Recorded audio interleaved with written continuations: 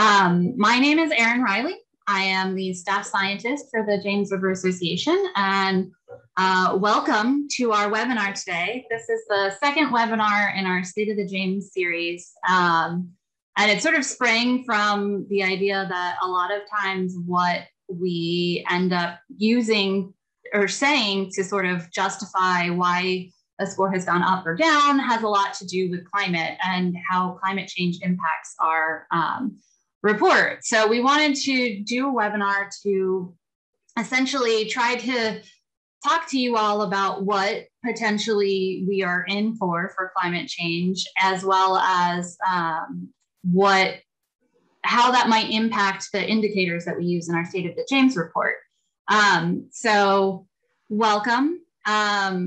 I'm going to be talking about parts of it, and my coworker, Jamie Brunkow, who is the James River Association advocacy manager and river keeper, is also going to be talking.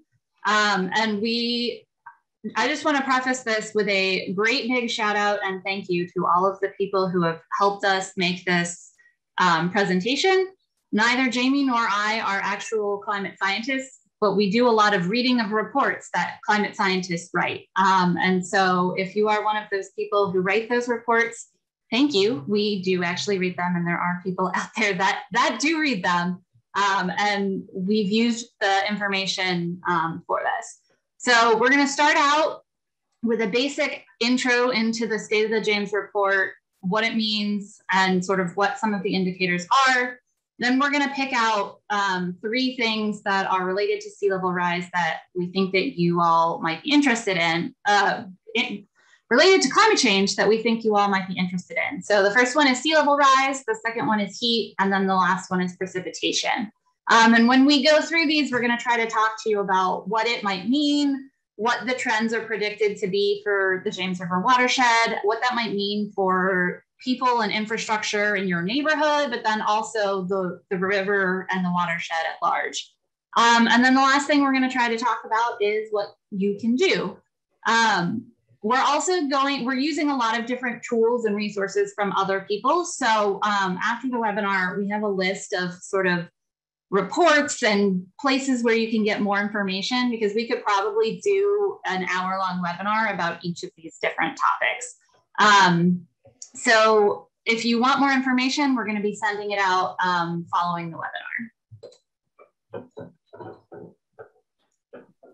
Thanks, Erin. So good evening, everyone. I'm Jamie Bronchio. I'm the Senior Advocacy Manager and James River Keeper with the James River Association. Thank you all for being here tonight. So we're talking about climate change, but when you're approaching an issue as big and as broad as climate change, it's important to break it down into bite-sized chunks and to have a lens with which you're really viewing those issues. Tonight, our lens is the State of the James report. Like Erin mentioned, we're going to be releasing our 2021 State of the James report this October. This comes out every 2 years. And it's very typical that precipitation, climate factors are big drivers for why different indicators either go up or go down. And as we get further along in facing some of these real impacts from climate change, and those are again, heat, sea level rise, and precipitation that we're talking about this evening, we know that those are going to affect some of these indicators in specific ways.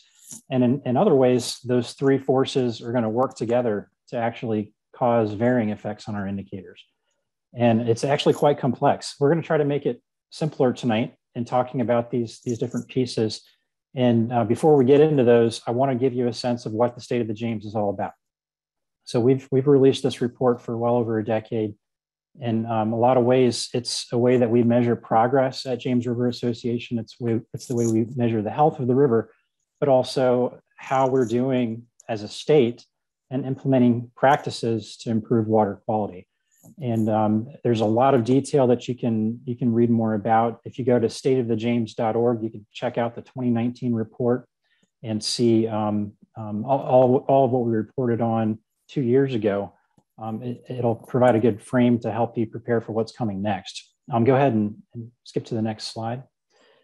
These are the 4 main pieces, though. We look at fish and wildlife, for example, American shad.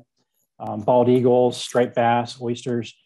We look at habitat that includes underwater grasses, riparian forests, things like that. We look at pollution reductions, and specifically we look at nitrogen, phosphorus, and sediment, as well as bacteria. These are things that wash off of our cities, our farms, from our industries and wastewater treatment plants. And these all kind of feed into one another, because the fourth category, protection and restoration actions, those are the things that we're doing on the landscape to really make a difference and improve water quality. And this is all tied to this thing called the Chesapeake Bay Cleanup Plan. The James River drains to the Chesapeake Bay. And since 2010, we've been a part of this huge effort across the entire Chesapeake Bay, from New York down to Virginia, to implement practices and to restore the James River and all of the rivers that drain into the Chesapeake Bay. So that might mean planting more trees, installing more living shorelines in coastal areas, using conservation practices on farms like no-till, or fencing cows out of creeks, and other options as well, cover crops. We largely know what needs to be done to improve water quality, and it's really a matter of getting those practices on the ground. Now enter climate change, right? So we'll talk more about sort of those other factors, the things that are really driving changes outside of our actions. Well, looking at river health, we actually saw a decline in the 2019 report. And you can probably guess, 2018 was a really wet year. It was a record wet year in many places, including in Virginia. And as a result, we saw more runoff, more pollution going into the river, and that impacted river health. Go ahead and go to the next slide. However, the other side of the coin is looking at, again, the practices that we're putting on the ground, the agricultural cost share programs, the upgrades to wastewater treatment plants, stormwater infrastructure, making our cities more absorbent and able to absorb stormwater runoff. Those things have been actually on the increase. We've been doing more of those things. And so go ahead and go to the next slide. When we average our river restoration progress and our river health, we held even between 2017 and 2019 at a 60%. So the key takeaways there are, we are making a lot of progress over the long term. The James is arguably one of the most improved rivers in the Chesapeake Bay, especially for those who might remember those days of the Keepone spill and sewage in the river prior to wastewater treatment technologies really coming on board. The James has seen tremendous improvement, but we are having to grapple with things like really intense precipitation and other effects from climate change. So go ahead and go to the next slide. Go ahead and skip to the next slide, Aaron.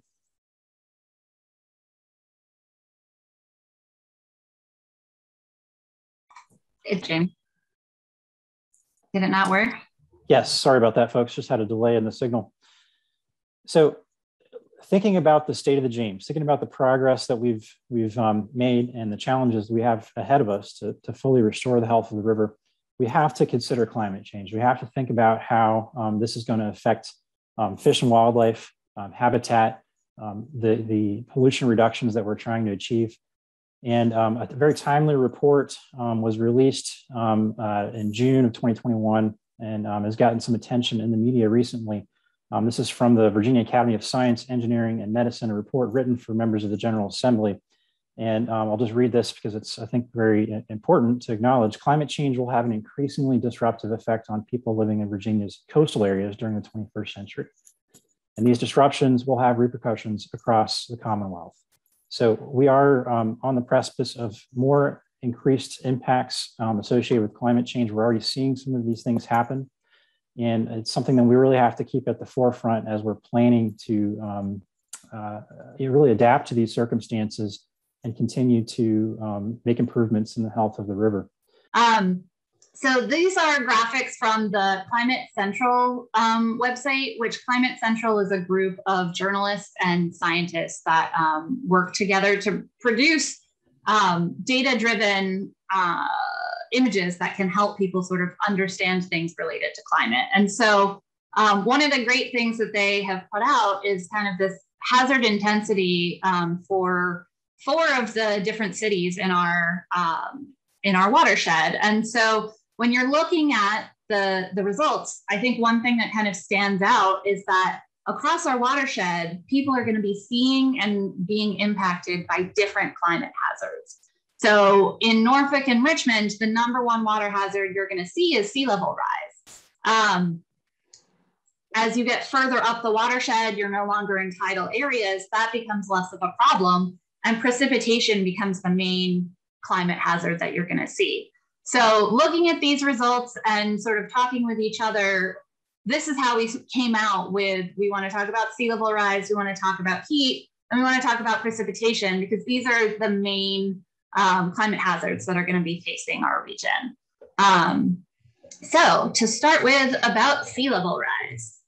So the first thing I want to talk about is, what is sea level rise? And if you start to get deep into any of the literature and tools and discussion about sea level rise, you'll hear a lot of terms like sea level rise, relative sea level rise, high tide flooding, sunny day flooding, blue sky flooding, king tides, spring tides. And so I wanted to clarify sort of what all of these different things mean. So the first one is sea level rise. And this is essentially when you're talking about on the global scale, sea level is rising across the globe. And that's because as water gets warmer, it expands, as well as we have the melting of a lot of the glaciers and snow deposits, ice sheets in Antarctica and in the Arctic. We're getting more water, and that water is taking up more space. And so that, when you talk about sea level rise, it's sort of the global phenomenon. How that impacts every place is what we're talking about when we talk about relative sea level rise. Now, there are other parts that go into the relative sea level rise rate that you're going to see. So things like local subsidence because of groundwater withdrawals, or things like how far away from the glaciers you are can impact your relative sea level rise. So most of the time when people are talking about like local sea level rise, they're talking about this relative sea level rise. High tide flooding, sunny day flooding, and blue sky flooding, they're pretty much all the same. These are flooding on days when you wouldn't necessarily expect to have flooding. So it's just when you have like a really high tide, or the wind is just blowing in the right direction, and you have flooding on your streets, but there's no storm, there's no storm surge, it's just a regular old day that just happens to be flooding. King tides and spring tides are sort of the same thing. Some people use the terms interchangeably, but they have to do with a higher than normal high tide because of the way that the sun and the moon line up when you get your tides. And so those are going to be, these king tides and spring tides are going to often be the days when you see sunny day flooding or high tide flooding or blue sky flooding. But you can have all of those on days that aren't spring tides as well. So what does sea level rise look like in the James watershed? So this is sort of a conceptual diagram of a shoreline. And so in our area, we have a lot of salt marshes that, or at least we used to have a lot of salt marshes. And what happens is you have this mean high water level. So that's like your regular high tide. And then you'll have this black line here, which is going to be your storm surge. So when you have sea level rise, your high tide becomes higher. So you have a new mean higher high water, or mean high tide, typical high tide. And that means also that if you have a storm or something like that, you're going to have higher storm surge as well. So this has a lot of implications for things like wetlands and forests that are along the shoreline, as well as people's neighborhoods.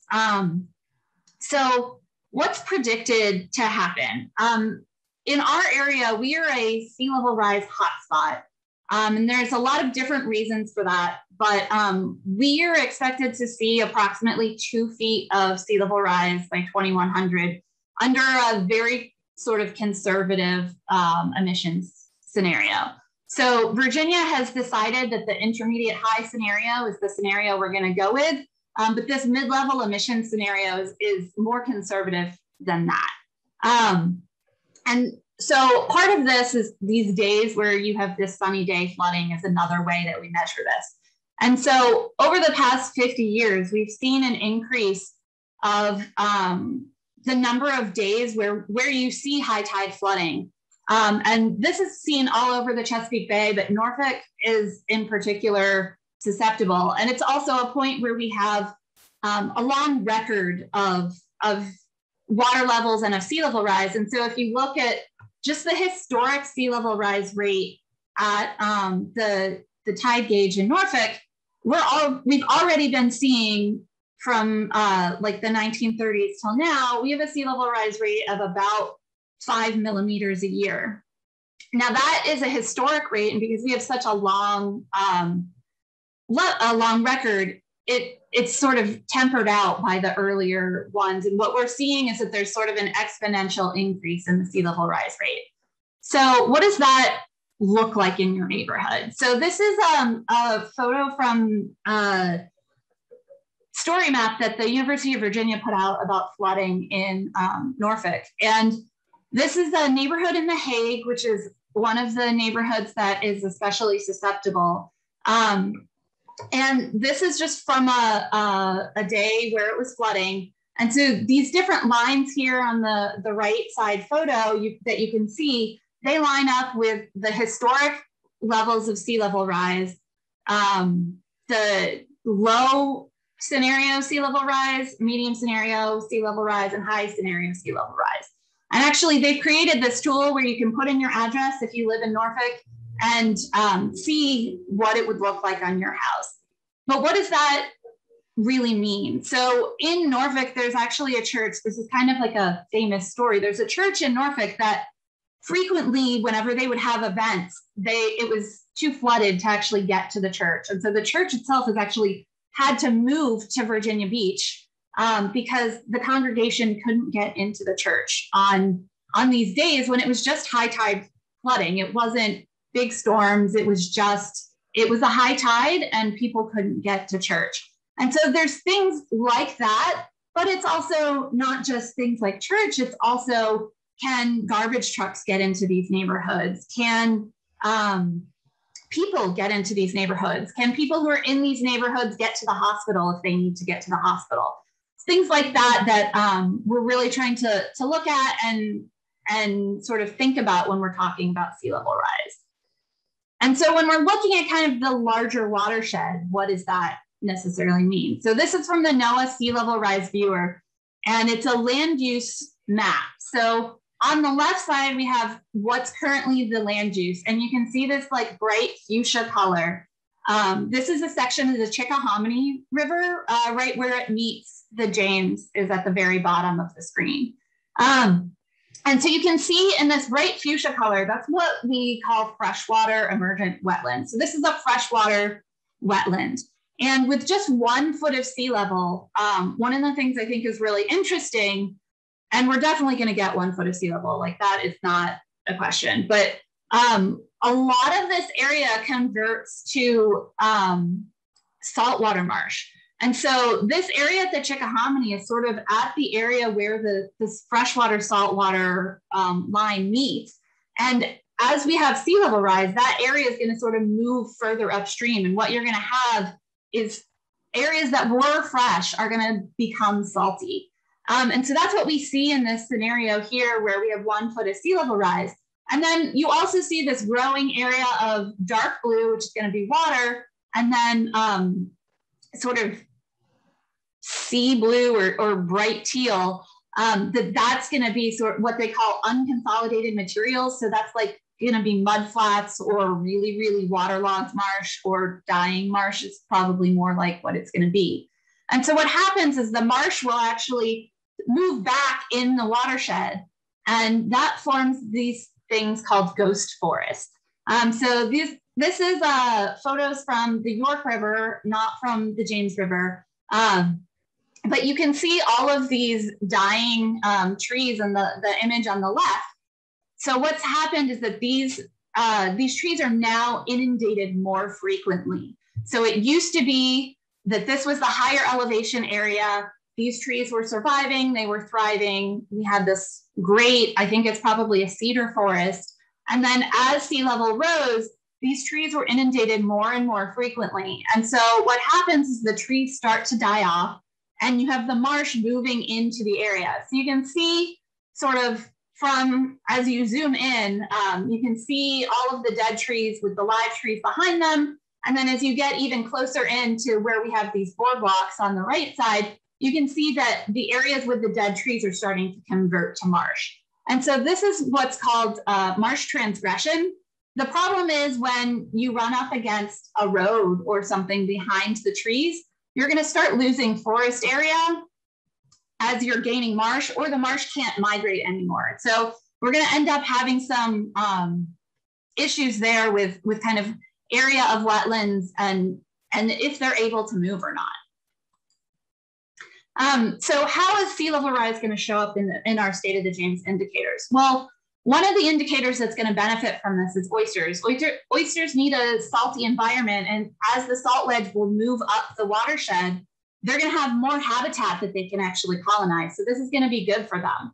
But areas where we might see some problems with sea level rise is going to be our riparian buffers, because if they're right along the edge of that shoreline, they're going to be inundated more frequently, and that and face higher rates of erosion, and that could cause some problems for them. So it's going to be a mixed bag, but this is what the areas that we think that we're going to have impacts in.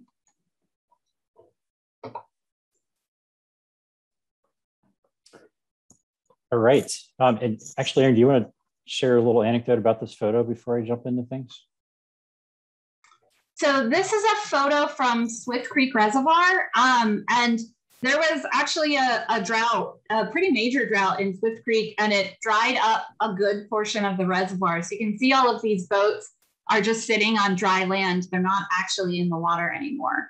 And so we figured this would be a good photo to sort of illustrate what could happen with high levels of heat and drought. Yeah, and I think it also kind of goes to the point you made earlier, that the effects really vary by location around the state. It's not, we don't necessarily expect the same thing everywhere. So that's important to keep in mind. Okay, go ahead and go to the next slide, please. So, boy, does it feel hot outside to you folks? It is getting hotter. It's not just you. There is an increasingly, there's increasing awareness of exactly how much hotter it's getting. And NOAA released a really helpful summary of some data earlier from 2020, and some notable things here. So Virginia, annual average temperature has increased by 1.5 degrees Fahrenheit since the beginning of the 20th century. Across the entire United States, 2020 was the 5th warmest in terms of average temperature in 126 years. And 5 of those warmest years have been since 2012. And I think this map really helps to show that this is really something that we're feeling in different parts all across the country. But in particular, we have some impacts here in Virginia as well. Go ahead, go to the next slide. One more. So, you know, I have this like childhood memory. I don't remember who taught me this, but sitting being in a space where there was an enormous parking lot, you know, a blacktop pavement, and looking up and seeing vultures soaring on those warm air columns, basically that were, you know, the sun's hitting the pavement, it's getting really hot, it's warming the air, that warm air is going to rise, and that's actually helpful for vultures and you know, birds of prey that are trying to get up and you know, maybe look for food. That's really cool, right? Well, there's other effects though. So heat island effect, that's like a real thing that has real effects in our urban environments. And this map you may have seen before. It was in the New York Times, and it's the result of a really cool project that happened all around the country. And actually there was a revisiting of this project earlier this year. We can thank some local scientists, including Jeremy Hoffman from the Science Museum, for their part in making this kind of work happen. But it illustrates something really interesting to me, and that's that we have really vast differences in different parts of the city as far as the temperature that you're actually going to feel on a given day. And so this really shows that difference. Those areas where we have a lot of pavement, a lot of development, not a lot of trees. It's going to be hotter, and that's going to affect people locally. It's going to affect how it feels to you. It may actually even result in health impacts to a lot of people who are living in these neighborhoods over a longer period of time. So this is a long-term chronic problem, sort of going back to how we've built our cities or how we've not built them, depending on how you look at it. And it's something that's exacerbated by the effects of climate change. So we can't blame climate change on our failure to put trees and to really think about how we manage heat in the city. But this is what we have. And with warming temperatures as a result of climate change, these effects are really exacerbated. There's good news here in that we do know how to address a lot of these issues. And there's actually a lot of great work happening already in the city of Richmond, thanks to a lot of great organizations that are dedicated to planting trees, installing what we call a green infrastructure. Rather than having a solid piece of pavement in a strip mall or in a developed suburban or urban area, having places for the rainwater to seep into the soil, to be pulled up by trees and vegetation, that's going to reduce the amount of storm water that goes down the storm drain and ultimately carries polluted runoff with it into the river. But it also has a really helpful cooling effect. And it's also just kind of in our genetics, I think. We have this program at James River Association called Nature RX, led by our senior restoration program manager. And it's all about just being in nature. And there is something, ingrained, I think, in people in wanting to be in forests and wanting to be in places that are natural, that are green. And all of these things, fortunately, work together. Trees are not going to necessarily stop the warming trend, but these are really important tools to buffer those local effects on people, on nature, on water quality. Go ahead and go to the next slide. So I thought this headline was very interesting to kind of sum up the changes we're seeing. But following on the example that Aaron just went through, how do these effects look for the James? And then I'll get to some of our indicators in just a moment. Well, it's getting warmer earlier. So that means an earlier spring, a longer growing season, and fewer days of frost. To those who really like the heat, maybe that sounds great to you, but this has real impacts on wildlife and on the ecology and ecosystem of the James River.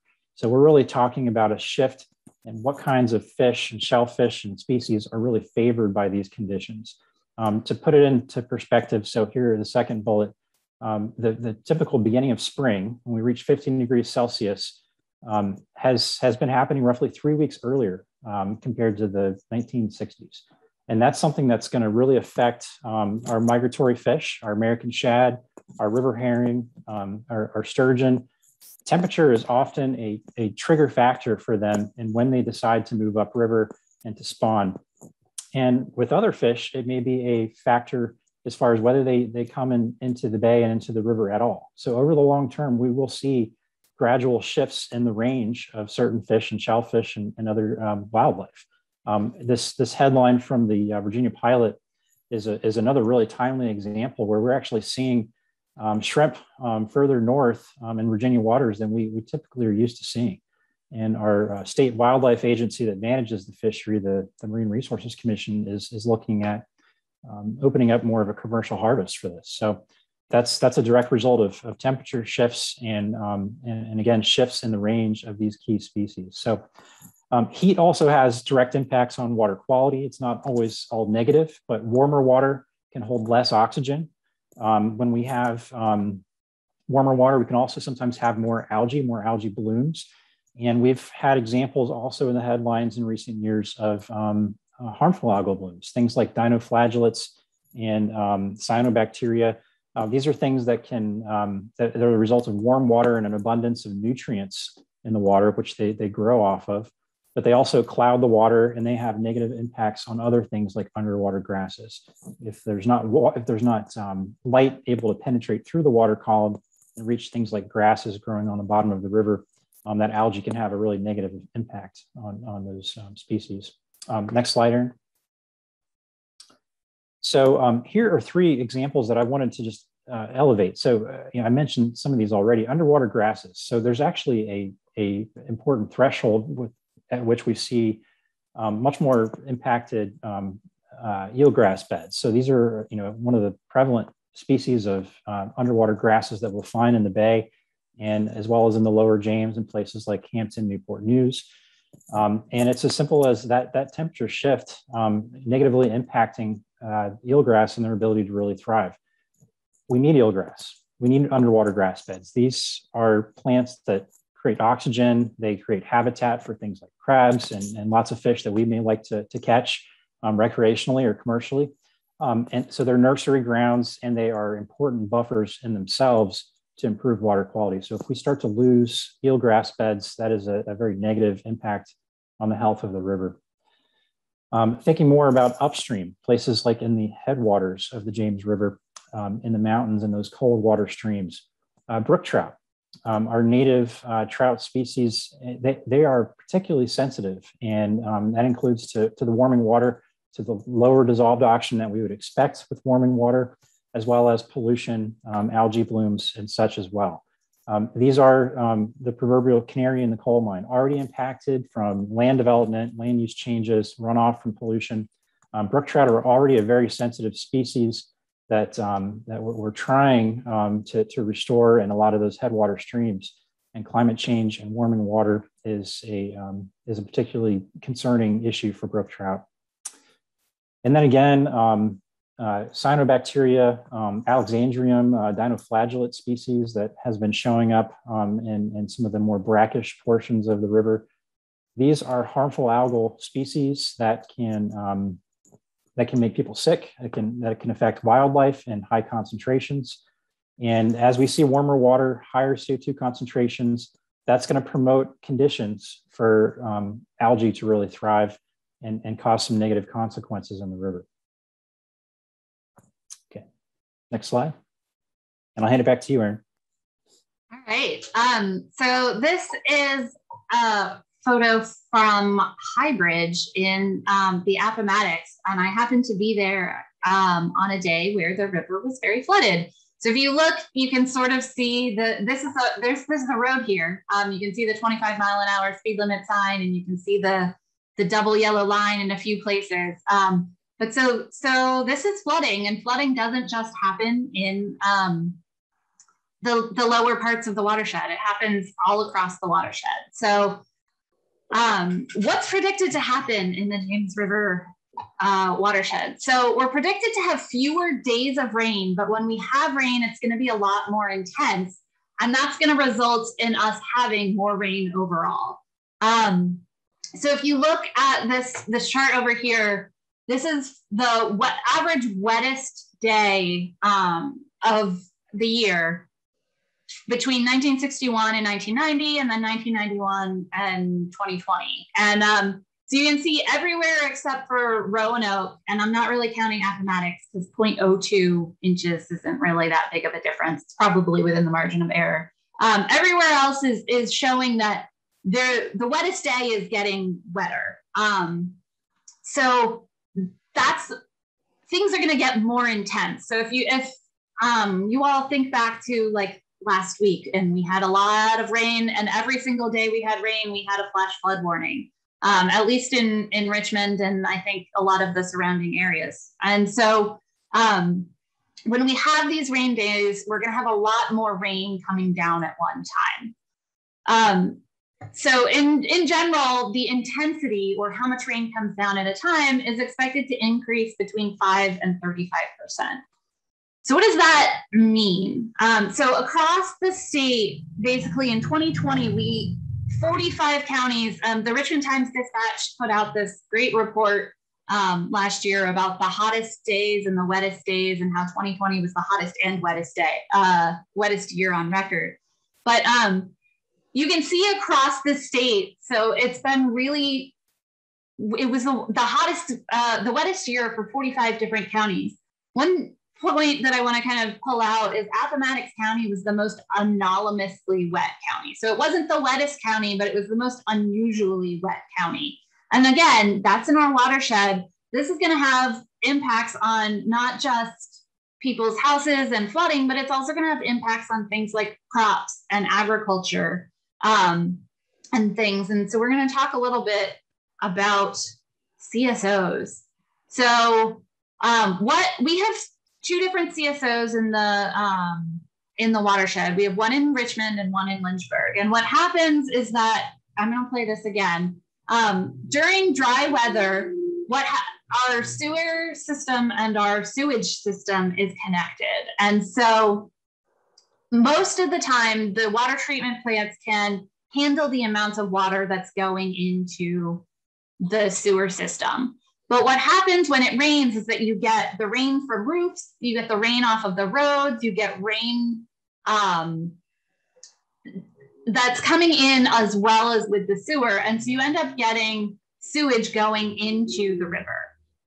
So this can look like this CSO that we had in Gillies Creek up in the corner, or it can look like something different. If you've ever been like walking through the woods and smelled that, it could be that we've had like a recent CSO. So one of the things that that means is that our infrastructure for moving stormwater around. So this is in places that's not just CSO, but it's also in places where they have separate pipes.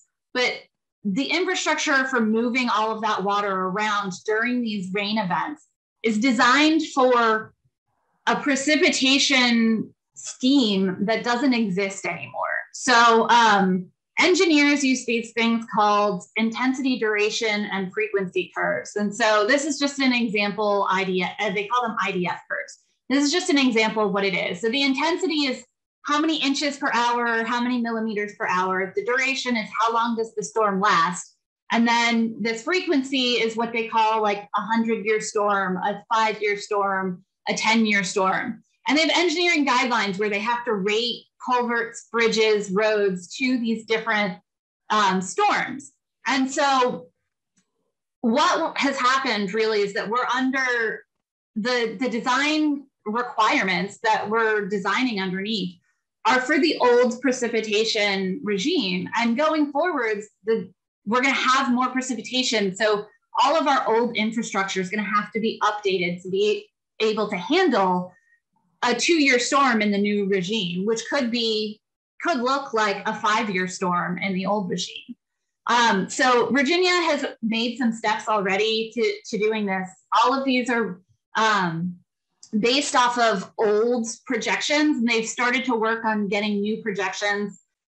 They've also updated, VDOT has updated their bridge rating so that they're gonna design all of their bridges to 25% more water coming through. So Virginia is making steps on these things, but these are all things that are going to impact your everyday life and how you can, get to the store when it's raining, or how you can get to the hospital if it's raining, or, get to church or anything like that, how you can travel around, on how long it's going to take the rain to leave after a storm, things like that.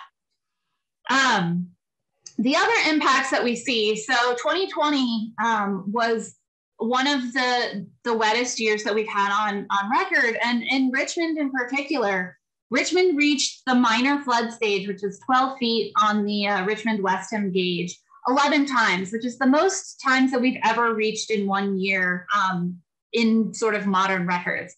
So this happens to be from one of from the November 13th storm that we had, which is one of the highest that we've had in a very long time. So this is the river being flooded. But what's really kind of important to remember is that it's not just the roads that get flooded, but we have a lot of industry and infrastructure along the rivers. And so in the James River tidal area, so from Richmond basically down to Hampton Roads, there's 234 facilities that have toxic and hazardous substances that are located in sort of really socially vulnerable tracts that are likely to be flooded if we have 1 foot of sea level rise. And that's compounded when you think about precipitation, because if you have sea level rise and then you have a big storm on top of that, even if you don't have storm surge blowing water in, you're going to have all of the rain coming down. And so combined on those two things, you're going to have these highly risky areas that are in these floodplains. And that's only from downriver. If you think about all of the industry that the James has, from Richmond up to Lynchburg and Buchanan and beyond, we have a lot of industry along the river, and there's a lot of these industry places that will have toxic and hazardous substances on site. So we've produced a report a few years ago about some of these toxic and hazardous places. It's just things to think about is when things are going to flood, what happens? So ways that this might show up in the State of the James. So in the 2019 State of the James report, we had a decrease in oyster population because I mentioned earlier when we were talking about sea level rise. So more sea level rise equals more area of high salinity. But if we have a lot of fresh water coming down, that can move the location of the freshwater saltwater interface. And so that's what happened in 2018 is it pushed it down, and we got all of these freshettes that killed off a lot of oysters because it became too fresh. So all of these factors, the heat, the precipitation, and sea level rise, they're all going to interact in ways that make it even more complicated. Migratory fish could possibly see benefits. So Jamie talked about how the temperature is a major cue for them. Well, flow is a major cue as well. And so if we see high flows, we could have really good recruitment years because the migratory fish are going to be able to get up to areas that they might not have been able to get up to before. We've seen, herring in Gillies Creek after really, really big rainstorms, but in Gillies Creek, it's a very concreted creek, and there's like this much water going through it most of the time, and you wouldn't be able to have herring in that area, except if we had a lot of rain going on. And so things like that could actually help the migratory fish. Nutrient reduction, sediment reductions, as we have more runoff coming from land, that's where a lot of the nutrients are being put into the river. That's where they're coming from. And so the nutrient and sediment reductions, the reductions themselves and the effort that we're putting in may or may not match up with how much extra is coming in because of the storms. So that's kind of a questionable one. It's going to be harder to achieve the same reductions if we have more nutrients coming in. And that's the same thing that happens with bacteria. If you've been following our River Watch program at all, which is our bacteria testing program that we do during the summer, we always caution people, don't go in the water 24 hours after it rains. And when we do testing, 24 hours after it rains, we get much higher results than we do when it hasn't rained before. So we're estimating that we're going to see a lot more bacteria contamination as well with higher levels of rain. Underwater grasses are probably going to be impacted as well. As we see more sediment coming into the water, you're not going to get as much light through, so it's going to be harder for these underwater grasses to grow. So this is kind of a mixture of what we may or may not see with the report, but remember, all of these things are compounding upon each other and interacting in ways that are extremely complicated and as well as really nuanced. So when we're talking about precipitation, does that mean every year we're going to have record precipitation? No. What we're going to have is overall more precipitation, but we're still going to have within that more precipitation wet years and dry years. So things like drought, we still are going to have to be concerned about. And it's not just we're going to have so much rain, we don't need to worry about drought, about water withdrawals or anything like that. We're going to see these regular changes, but what's happening is that the baselines are shifting. So we're still going to have wet years, we're still going to have dry years, but the wetter years are going to be wetter and probably the drier years are going to be drier as well. So we've talked a lot and said that a lot of things are going to be harder, but I don't want to leave you all with this doom and gloom sort of feeling, because we actually are making progress. So overall, I saw this and it was just like really inspiring to me. Overall, if we were not doing anything to combat climate change, we went on business as usual, which is kind of what it feels like sometimes we're doing, we would be in this giant red block here. But with our current policies and actually what we're doing, this isn't even what we've pledged to do or anything like that. We're actually in this orange section here. So we have made progress and we are doing things, and things are positive, and we can make a difference and we can make changes. And so if we can do something like all of the pledges that have been currently made by the countries across the world, and you know, Virginia is a part of that. We've joined the Regional Greenhouse Gas Initiative to try to cut emissions. So we can have all of the people and companies that have said, we're going to cut our emissions to here. We'll be at this blue line, but we can still do more to get down to these lower levels. So I don't want to leave you all feeling like it's all doom and gloom, because we're actually making a big difference. Nice job, Erin. So keeping the positive vibes, you know, we need to think now about how do we really face this challenge? And it's an enormous challenge, but there's been so much study done on it. There's been some really unique and impressive policies that have been put in place in recent years in Virginia specifically. And so there's a lot of good reasons to be optimistic about our future. And, you know, sometimes called the three major pillars of addressing climate change. We want to mitigate it, we want to adapt, and we want to sustainably develop, you know, our cities, our societies to be more resilient. And there's a lot of really incredible work that's happening right now. The Chesapeake Bay program is a branch of the Environmental Protection Agency that really does some of the premier science in the world, and is really dedicated to the Chesapeake Bay watershed and making sure that we have the modeling, the science, the monitoring network to really understand what's happening in the Bay. And as part of the Chesapeake Bay program and all the Bay states that are working to reduce pollution loads to the Bay, there is something called the Chesapeake Bay Agreement, and there is a climate resiliency goal that's been set there. And that really includes focusing on more practices like living shorelines. So rather than having your riprap to protect your eroding shoreline, let's use plants, let's use nature-like protection of our shorelines, which in turn provide benefits to the ecosystem, to water quality. They also provide a corridor for more inland migration as sea level rises. Restoring wetlands, restoring oyster reefs, tree canopy in our urban communities and in our deforested portions of the watershed are really critical to, again, buffering that heat effect and providing really important water quality benefits. And then looking again at resiliency on the local level, stormwater management. Sea level rise is presenting some serious challenges for our coastal cities like Virginia Beach, Norfolk, who are having stormwater infrastructure that's overwhelmed by water already, and it needs to be rebuilt and built differently.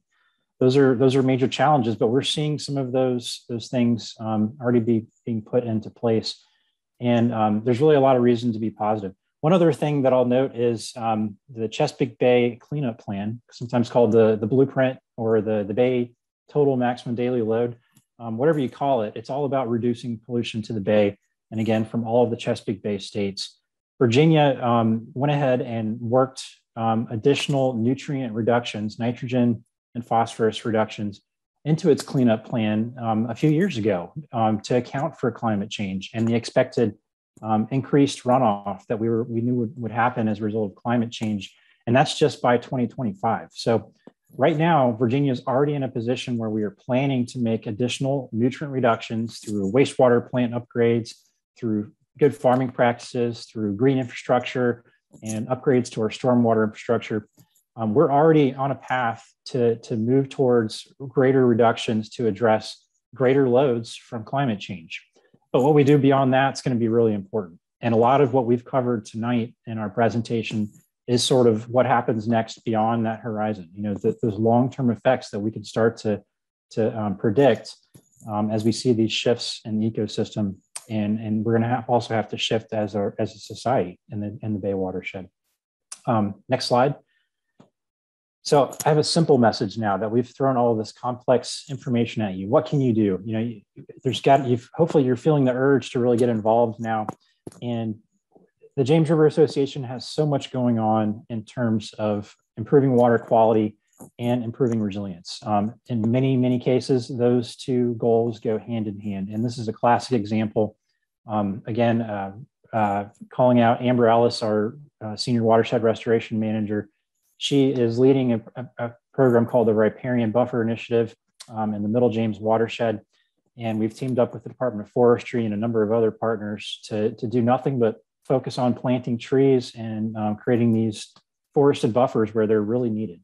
And doesn't that look like a world of difference? So that's sort of like our idealized, stream with a healthy, some healthy sedges and emergent wetland plants along the banks, as well as some nice trees along there. That's going to shade the creek. It's going to keep it nice and cool and create some interesting habitat for different species. And it's going to keep that water as clean as possible by absorbing runoff. And we have tons of opportunities for volunteers to come out and actually plant trees and to do much more. Next slide. I really hope you will go and check out our website, because in addition to the Riparian Buffer Initiative, we have volunteer initiatives to plant living shorelines and to do work involved in installing living shorelines. We have cost share programs. If you own waterfront property and you're looking to do something like that, we have tools to help you, either with technical assistance or with funding to actually help cover the cost of some of those projects. And we, of course, would love everyone to be a member of the James River Association if you are not already. But there's many other things you can do. You can be a volunteer river rat, so monitoring pollution and reporting those things to us. You can be a river rep. You can write to your legislator. You can have meetings with our elected officials to help to kind of carry our message forward, making sure we're investing in sound policies to really meet the challenge of climate change in Virginia. And if you like to garden, there's lots of tools we provide to help you make your backyard more resilient and more absorbent for stormwater. I tell you, I've got a rain barrel in my backyard, and my wife keeps telling me to stop planting trees, but it's making it very absorbent, and that's really helpful in an urban environment like Richmond. If everybody is taking a step to really make their backyards act more like sponges, it can make a big difference in helping the river. Next slide. So I think that's all we've got, folks. I really appreciate your willingness to stick with us to the end. One last thing I will note, this is the second out of a 3-part series. Our next webinar will be advertised very soon. That'll be late September. And our topic there is going to be American shad. Quick flashback, in 2019, American shad was the lowest scoring indicator in our State of the James report. In September, we're going to tell you how it's doing now. I'm going to leave you there in suspense. I'm not going to tell you yet, but we're going to reveal how shad are doing and some of the really key issues that we are, as an organization, going to be raising to help American shad going forward. So I hope you'll join us and follow us on social media and on our website to sign up for that next segment of the webinar series.